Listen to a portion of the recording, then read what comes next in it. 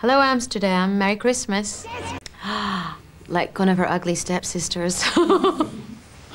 I'm so tired. After so many interviews. Yes. Am I the umptieth?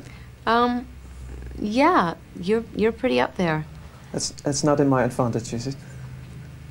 Depends on how interesting the questions are. Okay.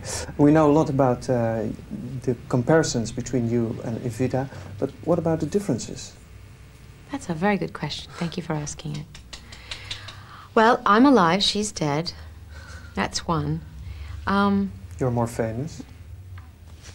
Well, not anymore. Now I think everyone knows it. I don't think that Eva Peron saw herself as an artist. I think that I have much more freedom because I approach everything from an artistic or a creative point of view, whereas all the work she did was in the name of her husband's government. So she had much... How about you?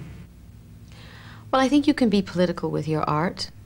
I think if art provokes or makes you think or makes you question society, then I think you are being political. So I think I have been. Do you live for your art as she lived and suffered for her people? Yes, I mean, I think it goes both ways.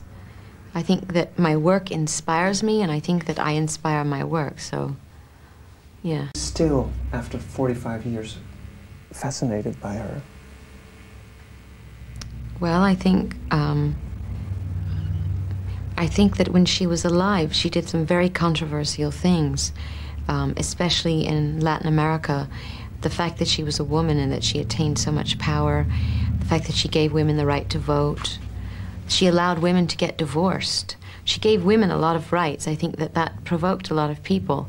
And she died at a very young age, which also sort of furthers her myth. Whenever you die young and tragically, you kind of live on forever, like Marilyn Monroe or James Dean, people like that.